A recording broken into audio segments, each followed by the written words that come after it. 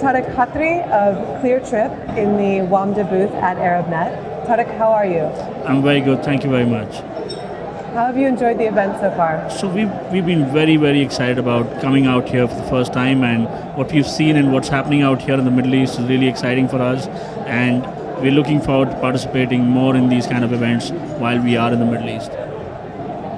So your company was originally founded in India, and you're Right. now expanding to the Middle East. Right. Talk to me about that process. How have you localized the site for this region? So I think one thing which is very important when you get into something like a personalized product that you buy for yourself, which is travel, you need to make it very localized for people out here so that they can find it relevant for their needs. It cannot be something that you're selling which is completely alien to what they want to buy. And it begins with small things. For example, typically you have a lot of websites out here which offer you a pricing in the local currency of where that site was from. And typically you see a lot of dollar sites out here. What we did is the first thing is we customized the payment option for the customers so that they are able to pay it in their local currencies. So today we are present in 5 countries.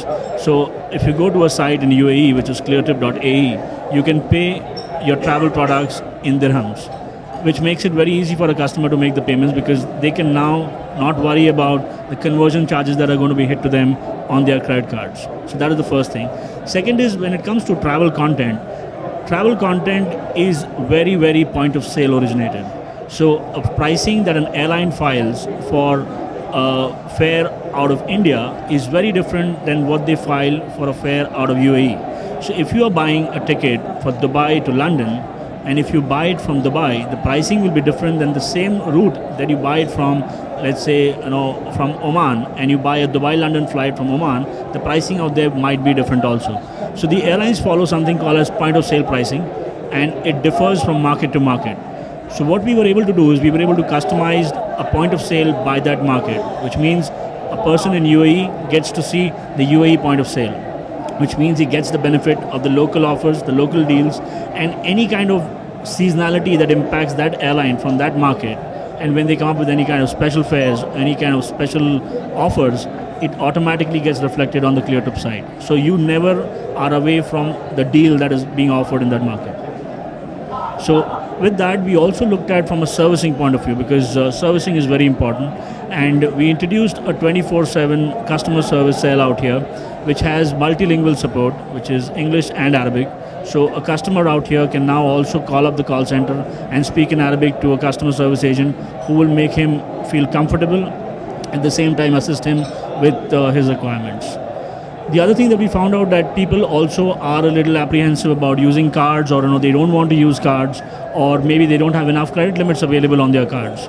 So we introduced what we call it as pay by cash, where we tied up with UAE Exchange in the UAE, where you can make a booking, hold a booking for a time limit, and you can go and make a payment at any of the UAE Exchange outlets. And once you make the payment, we make the ticket and send it across to you, which means you also have the ability to pay by cash. Great. And what percentage of your customers actually pay by cash versus credit card? How have you seen that break down since you've entered the UAE? So I think when we started off, again, when you look at how the market was reacting to credit cards and saying that people out here are not very comfortable using credit cards, and which is why we started looking at all the other options of providing alternate mode of payment. But what surprised us is that it is absolutely very clear that credit cards are the largest mode of payment for people in this market. And even today, close to 90% of the bookings that happen on our site are using these card instruments. The only disadvantage that UAE has at this point of time is that all the debit card bins have not been opened for online transactions, which means if you have a debit card, all banks will not allow you to purchase something on an e-commerce site.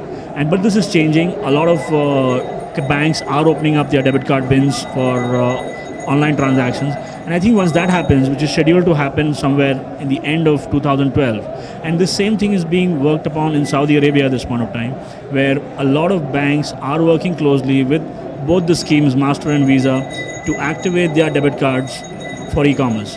Once that happens, I think it will be a big tipping point for e-commerce transactions that happen in this region. I look forward to seeing whether that happens or not. hopefully they will make progress on that front. We're hoping that. It seems very promising because two banks in UAE have already rolled it out, and two more are planning to do it in the next 2 months. Great. And how do you differentiate yourself from competitors that have emerged locally like Travel Sheikh and Hujazat? Has it been difficult for you to rebrand yourself from being an Indian company to looking more local? How do you tackle that? So I think when you look at the name ClearTrip, it's not an Indian sounding name in the first place. It's a very, very universal and a very common name in that sense. So I don't think we had that problem of people. In fact, our issue was more of people not knowing about us. It was about visibility, and we never positioned ourselves as a brand from India that has come into the Middle East. We started off our positioning as we are for the Middle East, and we have bought this product for the Middle East. Now it doesn't really matter where my technology team sits or where my customer service team sits, so long as I'm able to offer you what you want. And when I look at differentiation, I think one of the biggest differentiation is that we offer airlines and hotels, which is our two biggest products that we sell on our site. We have a very, very clean and clutter-free interface. We focus on simplicity of making sure that a customer, when he comes in, is able to complete this transaction in a very minimalistic, intrusive manner, which means we don't bring out any pop-up ads. You won't see any banners on our site. You won't see any flash images on our site. It is a very clean, clutter-free environment, which also means when people look at us, they see this as no-nonsense site. They see that these guys are serious, they mean business, and there is always a deal on the site at any given point of time. So you get a great environment to make your bookings. You always get a deal. And when it comes to content, we are possibly the only website in the region who has majority of the low-cost carriers on our site. Now, if you look at low-cost carriers, they operate on a different platform. So a typical airline gets distributed through the GDS, which is the Global Distribution Systems. The low-cost carriers operate on their independent platforms, and none of them are same. So a Fly Dubai has a different platform, a NAS Air has a different platform, and so does Bahrain Air. So we have integrated to each of these platforms to be able to provide that content to people. And what we've seen, the more low-cost carriers coming in the market, and the more we've started showing them, the share of low-cost carriers has started growing on our side. So today, close to around 25% of what we sell on airlines is low-cost carriers.